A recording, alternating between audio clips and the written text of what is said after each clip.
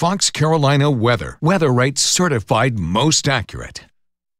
Rain and storm chances will continue into the afternoon today, though it will break up enough to give us some brighter skies. Not quite sunny, but at least less soggy into parts of the afternoon. This is a look at midday today, still dealing with pockets of heavy rain and storms. It backs off closer to about 4 o'clock this afternoon. Limited rain, leading to maybe a moment or two to get outside. The evening looks okay as well, but there may be a few showers and storms that last into the overnight and even into early tomorrow morning. There is a flash flood watch that stays in effect until 6 a.m. on Saturday. It's for the mountains and the higher elevations of upstate towns and northeast Georgia. As far as temperatures today, I'm expecting highs to stay right around 80 in the upstate with those scattered storms. Mountain towns end up in the middle 70s. For more on the forecast into your weekend, watch the morning news from 4:30 to 9 a.m. and again at 10 a.m. You can also watch the 4, 5, 10, and 11 o'clock newscasts. Get more on our Fox Carolina News app, our social media pages, and our YouTube channel.